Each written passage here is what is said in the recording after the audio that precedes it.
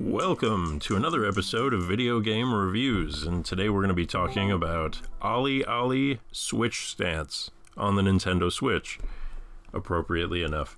So, this is a 2D pixel art skateboarding game, and I got this on a pretty good deal. I can't remember what it was, exactly how much it was, but let's get right to it. So it starts off pretty fun, honestly. For the most part, I had a really enjoyable experience, but the long and short of it is, by the end of the game, I have to say that I don't really recommend it.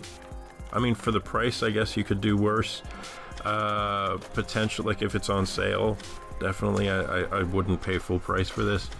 But part of the reason for that is, by the end of the game, what I realized is that I was essentially playing an entire game of okay, and here comes game like a reference to another game. So some of you might get it, some of you might not, but there's an infamous level in it's either one of the Mega Man or Mega Man X games. It's the one that goes jump, jump, jump, slide, slide, slide, jump, slide, jump, slide. That one, okay? And you're either going to know what I'm talking about or you're not. But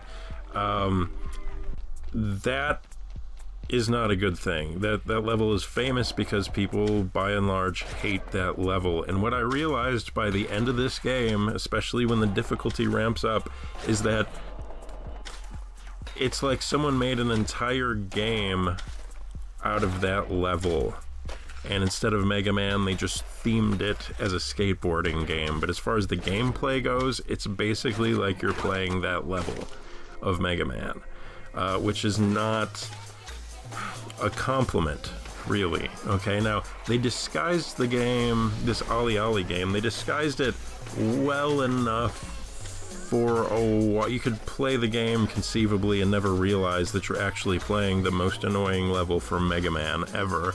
But eventually that realization should click for you, because that's what it is.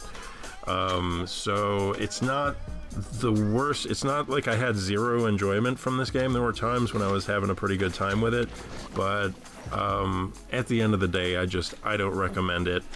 So, I mean, I guess in some of the things that I've read, it actually, like, kind of subtly trash talks Tony Hawk. But here's the thing about Tony Hawk. It's, you generally have a lot more freedom.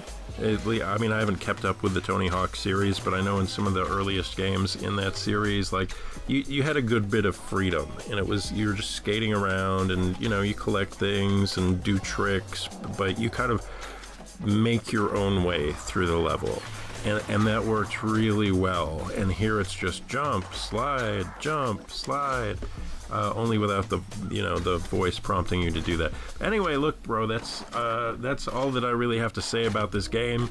I just wanted to let you know that it exists and kind of what's up with it. And now that I've done that, thanks for watching. Like, subscribe, hit the bell, please. I appreciate your viewership, and I will see you next time, probably in a few weeks. Bye-bye.